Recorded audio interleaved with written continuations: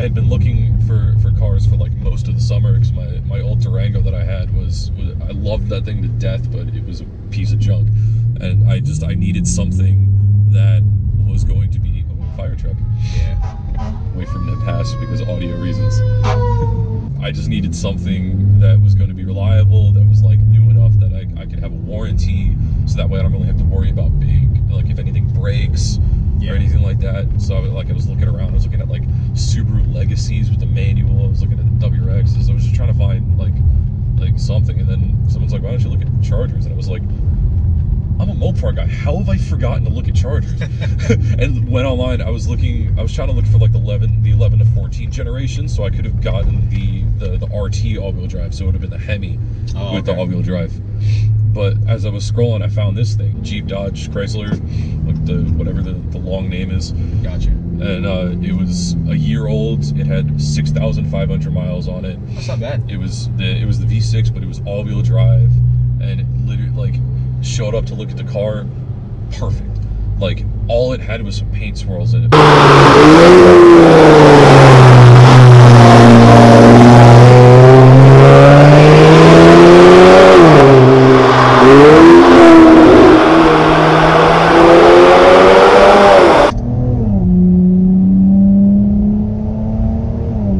Manual shifting's pretty good. Yeah. Especially with that shifter, I absolutely love it.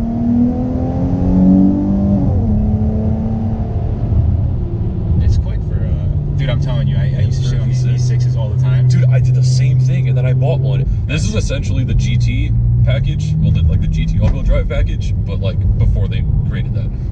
When they came out, I was like, that's literally my car. Yeah. So that's you see the tires, right? Yeah. It does get sideways. Yep.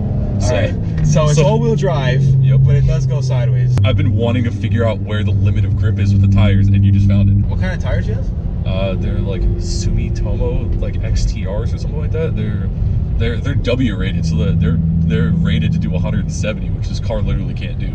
Oh yeah. Oh, it tops out at 140. It says. Yeah, no, it tops out at 120 electronically. It'll go at 120. I'm in like halfway through 6th gear. So I've got the rest of 6th and all of 7th and 8th to go gear-wise. Nice, man. So at that point, it's literally just power. My old tires were the original tires that came with the car. They had like 43,000 miles on them. They were done, so. And it got to the point where every time it rained, like I was the guy just like in the middle lane, like doing 55, like just like white knuckling the wheel, like really scared. I was looking at winter tires, but then I was like, let me see what they have for like ultra high performance all seasons, and these came up. Yeah, I mean, they were like $150 a piece. When you put the new tires on, they look pretty solid. Oh, yeah, I honestly, from far away, I thought they were Michelin's. Not gonna lie, they look really meaty. Yeah, they like. I love how meaty they look.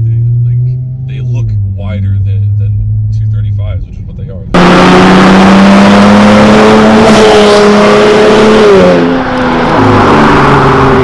How's the Charger on gas? Oh, great! Honestly, better than the Challenger, at least from Jack's limited experience so far. Because dude, that was crazy. I drove his for a minute, and then we came back, and he had like almost no gas burn. I was like, man, these things. Yeah, no, they don't burn gas. No, I can come up here and just like cruise and bomb these back roads like all day and like not even go below 3/4 of a tank. Like in the city and stuff, it gets like, especially if you romp on it and drive like a dick like I do sometimes, you can get it down to like 17, 18 to the gallon. But on the highway, it gets upwards of 30. Yeah, like it'll get close to 30, not above 30. I see some lights back there. I'm not liking that. Oh, yep.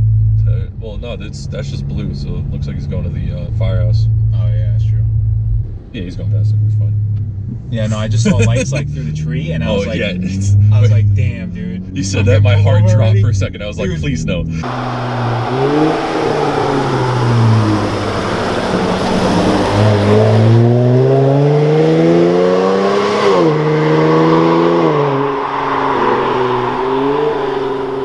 How's the reliability of the car?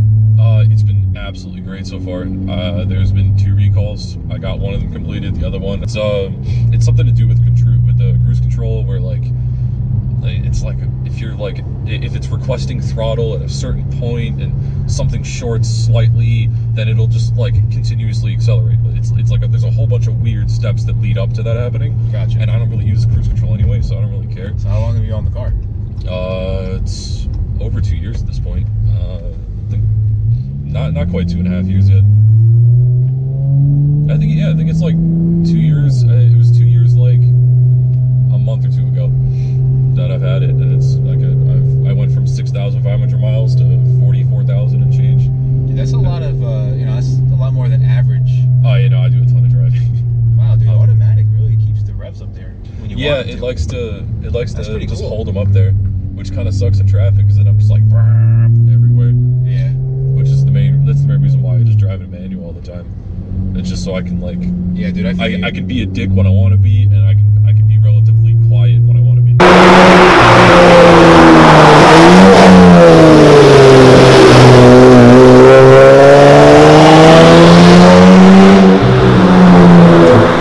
Honestly, I thought these cars would be like these massive boat feeling cars. And it handles a lot better than I was expecting. I mean, granted, I was going from Yeah. an 03 Durango that was lifted on 31s to this. That's true. So like this is my this car was the first time I'd ever driven a sedan for more than like 5 or 6 minutes.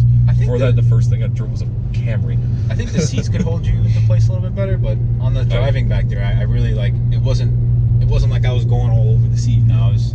Yeah, I find when it gets like when I start trying to enter corners too fast, like I'm having to push the wheel away from me just to keep me in the seat. Yeah, that's gonna be one of the next things I get is I want to get a nicer seat for the driver's seat. Gotcha. I mean, dude, not honestly, like a full bucket or anything like that, but like a bucket styled. Yeah, seats are important, man. So people think at nighttime, since it's a Charger, they think you're a cop. Oh yeah. Oh my God. Some people during the day think I'm a cop at this point. It's like, do you not hear how loud this thing is? The interior is pretty solid. American interiors from like the early 2000s, the 90s.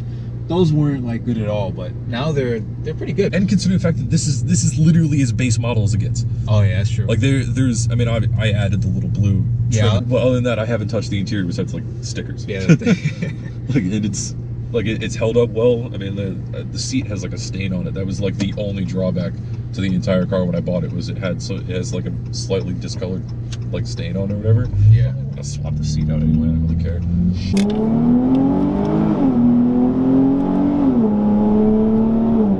So smooth. It feels really good.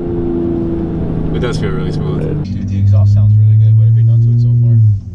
It's a Flowmaster Super 44, and the resonators are cut off. Oh, okay. So you have a resonator delete? Yeah. Well, that's why it's so loud from the back. Yeah. In cabin, it sounds pretty loud, man. Yeah, it kind of drones a little bit, but it does drone. But I could like take my foot off the throttle and like it'll shift for me, and like now put me in fifth. Yeah, that's the nice thing is that like you get above like 2,000 RPMs or so, that's when it starts to drone. Yeah. But all of your cruising speeds, if you're in like the top gear that's comfortable, is under 2,000 RPMs. And everything else is stock. Yeah, as far as engine stuff, that's like stock intake, everything like that. Cool, man. So you could probably get a better sound with an intake if you really wanted to go down that route. Yeah, but it's like $400. Oh, like, really? Yeah, like I was gonna eventually I'm gonna put like a decent like K&N like cold air setup on it. But yeah, it's like $350, $400. So you have an 8-speed, right? Yep. Does it help on the highway?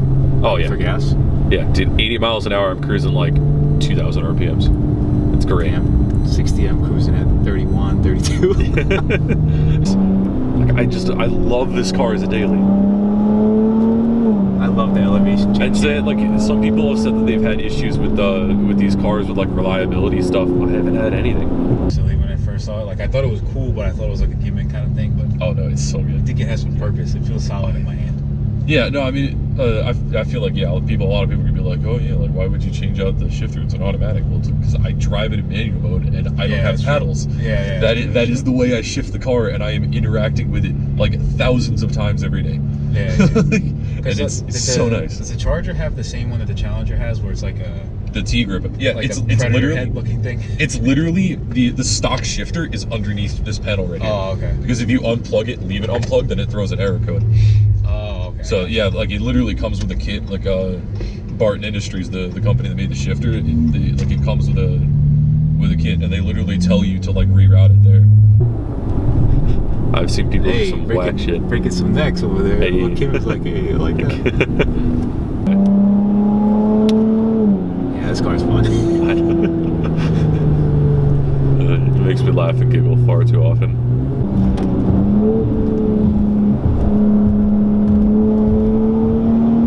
Especially because no one's here right now.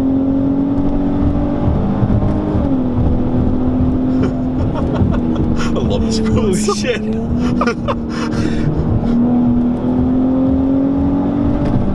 This is all-wheel drive, so I'm not like, in my mind, I'm just like, yeah, I can do whatever I want. You know, nothing's gonna happen. I really have to suppress that urge a lot, like, so I don't f this thing up.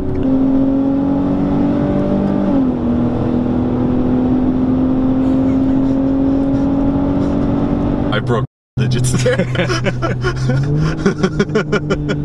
That road is so much fun. yeah, man.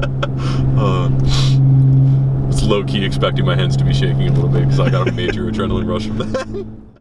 Thank you guys so much for watching. I didn't even realize I forgot to close out the video, so I'm going to close it out here. Thank you so much, John, for letting me review your Charger. If you guys want to check out his Instagram and check out more of his car, his Instagram is v6_life. I'll leave it somewhere here and somewhere in the description down below. If you guys enjoyed the video, be sure to hit that thumbs up button. If you're new to the channel, consider subscribing, and if you do, hit that bell button. Just as a little preview, I'm still testing out different camera angles, and that's why this video may have seemed a little bit different than what I've done before.